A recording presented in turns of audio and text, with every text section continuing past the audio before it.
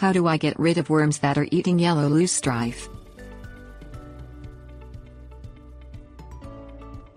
Yellow loosestrife is a perennial flowering plant that produces tall spikes of yellow flowers in June, lasting through the end of July.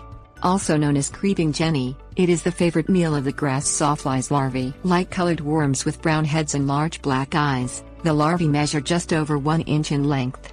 Pest management experts at the University of Illinois claim that, because the grass sawfly larvae have more than 5 sets of legs, they are not considered caterpillars, so caterpillar controls are useless against this worm.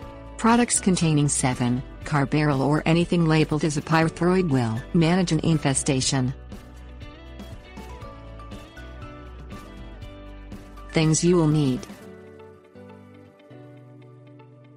tank sprayer, measuring cup or spoon. Fill the sprayer's tank with half the amount of water listed on the chemicals label.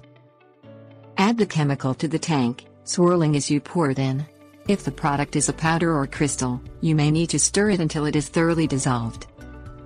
Spray the yellow loosestrife's foliage until it drips, unless the label recommends otherwise. Swirl the tank as you spray, to keep the product mixed. Keep the spray away from the flowers to avoid damaging the bees that pollinate them. Repeat the application per the label instructions.